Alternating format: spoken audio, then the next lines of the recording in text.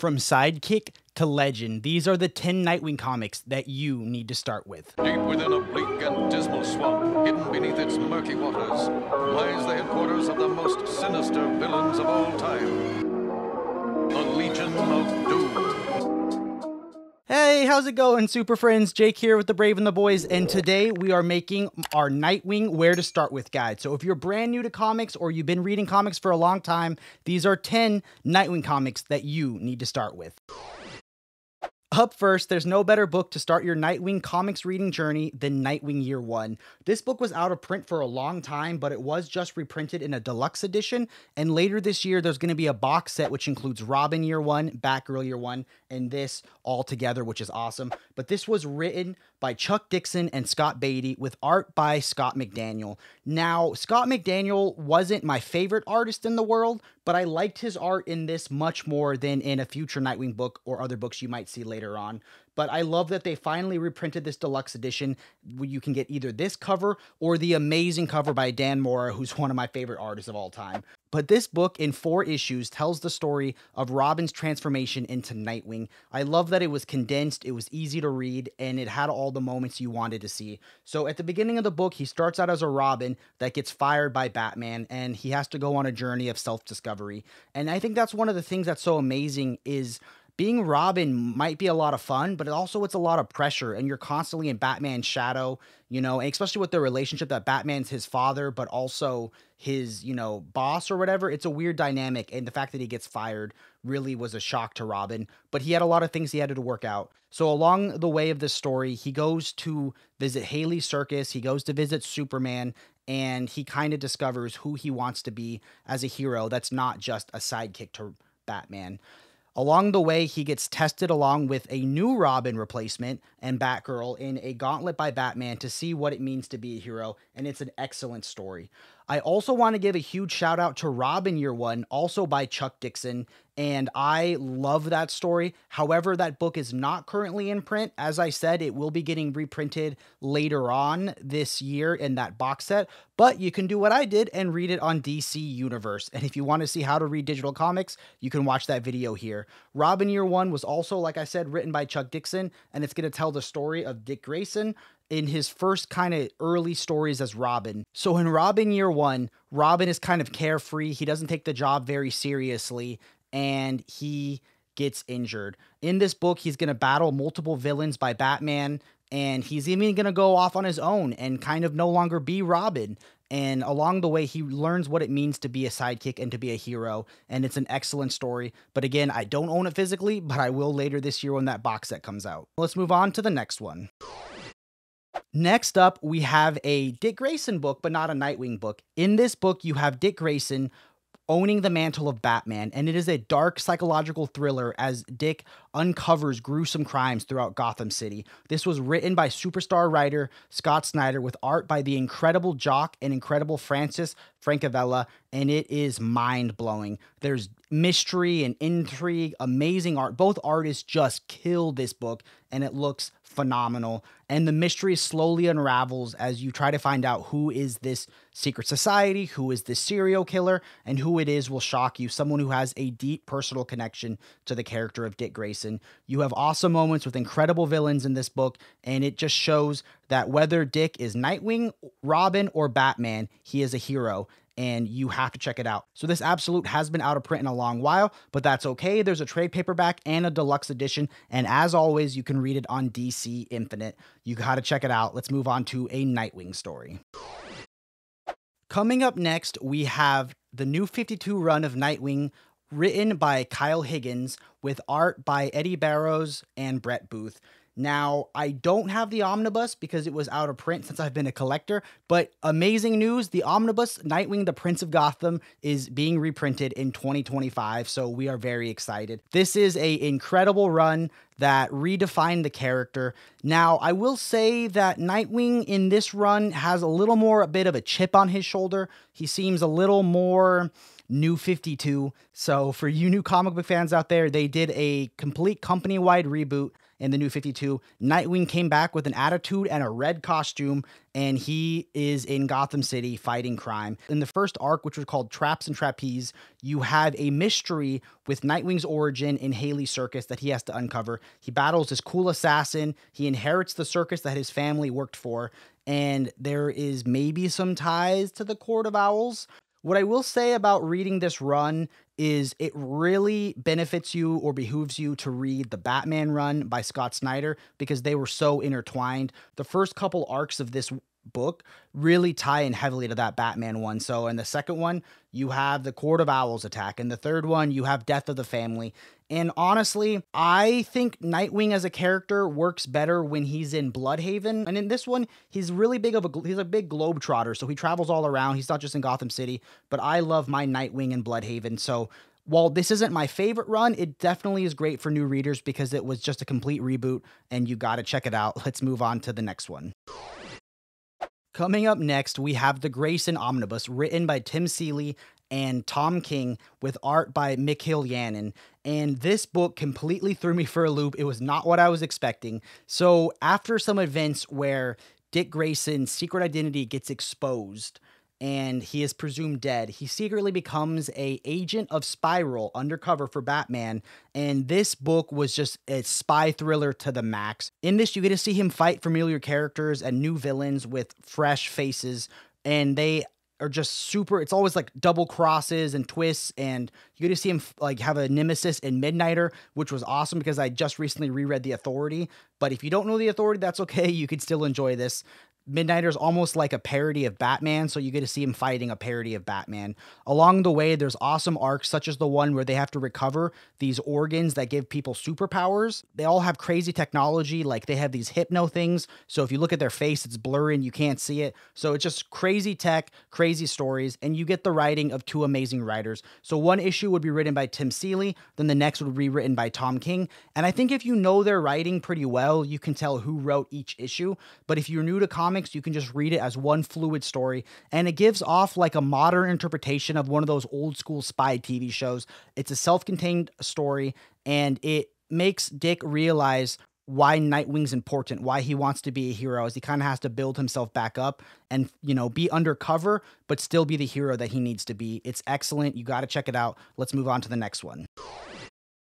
Now, this next book is really exciting, and I highly recommend it. It is The New Teen Titans by Marv Wolfman and George Perez, and it is excellent. The reason why I think this is awesome for new readers is because you get to start the story out with Robin, but as the volumes go down in one of the future omnibuses, he does become Nightwing. But what I love about this is you have Robin leading the new Teen Titans, and everyone else has superpowers, but why was Robin the leader? It's because he knows how to lead and he knows how to work a team, and you get to see him develop leadership, and you get to see the Titans go from being a team of strangers or loose friends to becoming a family. There's awesome arcs such as battles with Slade, as well as Slade's extended family, and you get to see an excellent, demonific, horrible arc with Trigon the Terrible. And there are later volumes such as the Judas Contract and where he is Nightwing himself. I haven't read those yet because sadly they are out of print, but I did read this one, and the rest I'm going to read on DC Infinite. Now, I will say this might not be for people who only love modern comics because there is a lot of old school narration in this.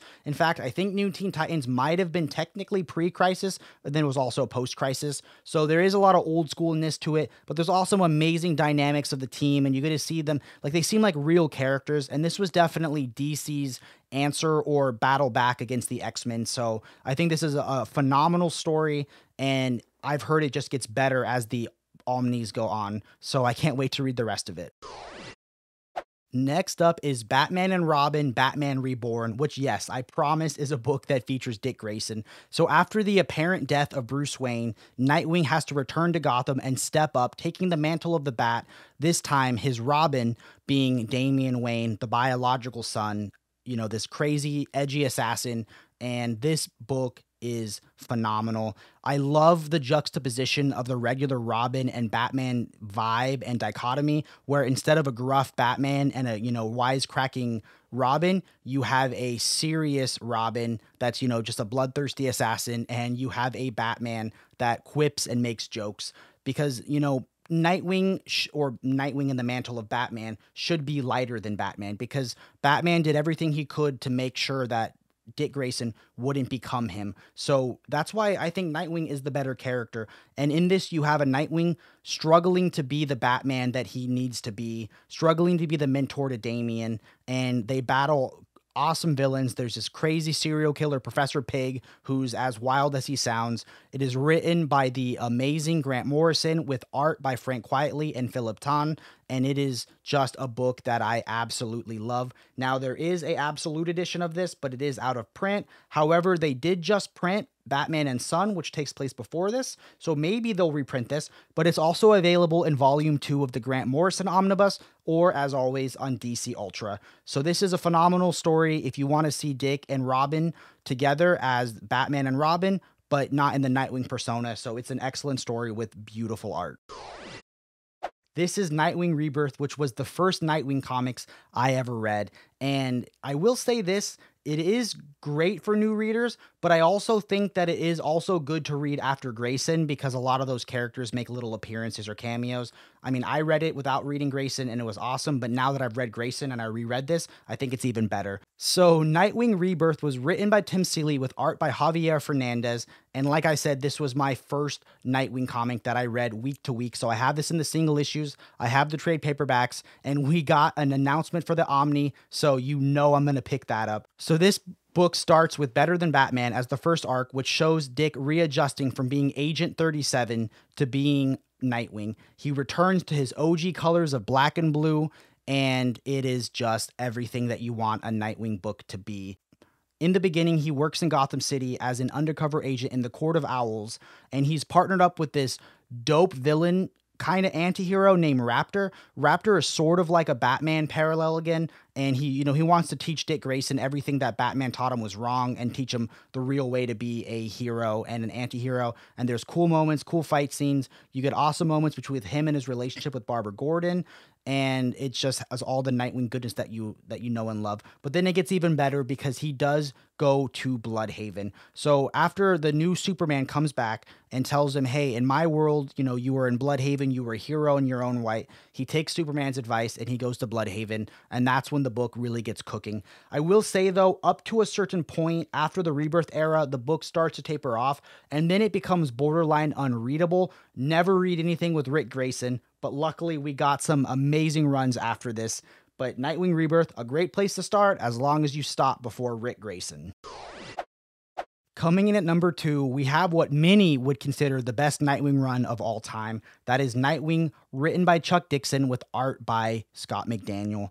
Now, should this have been an Omni? Yes, but it's a compendium. And you know what? Compendiums are a phenomenal value, and I was happy to finally get these stories collected because a lot of them had been out of print for a long time. The book starts with a arc by Dennis O'Neil, and that's when you get classic old school Nightwing with a ponytail. It's a little too much for me, but you know what? You gotta love the 90s. And then it transitions into the Chuck Dixon storyline, which is there's these 21 mysterious dead bodies sort of linked to the Black Mask, and Batman tells Nightwing, you got to go to Bloodhaven and investigate it. And this is a Nightwing that's a little rocked because he wasn't chosen to be Batman's replacement after Nightfall. He kind of feels a little insecure about his relationship to Batman, and he's got a need to prove himself. But he finds his home in Bloodhaven, and it's just everything you want a Nightwing book to be. I will say my critique is I'm not a 90s comic reader, so Scott McDaniel's art, especially with older colors, is just a lot for me. It was almost verging on too much sometimes, but if you're into that 90s art style, you probably know it and love it. And the city of Bloodhaven is just so much more corrupt than Gotham. They often say that, hey, all we need is a little bit of evidence in Gotham and Jim Gordon will help us out. But here, the mayor's corrupt, you have corrupt police officers, and there's really no one for Nightwing to turn to.